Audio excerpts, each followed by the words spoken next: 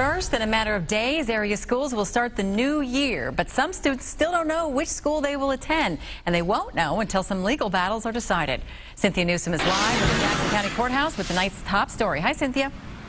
Hello, Elizabeth. You know, those students who want to transfer out of Kansas City public schools are on a waiting list, even though a court has already ruled that surrounding districts have to take those students. However, this latest legal challenge boils down to one word, and that word is money.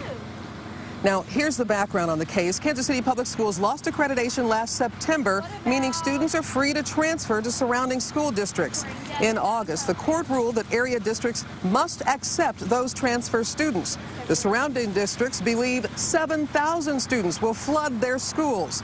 And when you look at the cost of educating students, the cost per pupil in Kansas City far outweighed surrounding districts, coming in at more than $14,000 per student last year.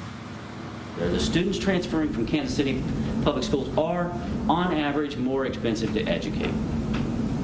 That's what the evidence will be. So, court, the judge is being asked to rule that surrounding districts must have more money from the state to educate the transfer students. Attorney for the state disagree. They believe that there is no proof 7,000 students will want to transfer, and therefore surrounding districts don't need that extra money. Now, this case is expected to continue through Wednesday, and there's no telling when the judge will make a ruling. And even when he does, there's still another issue.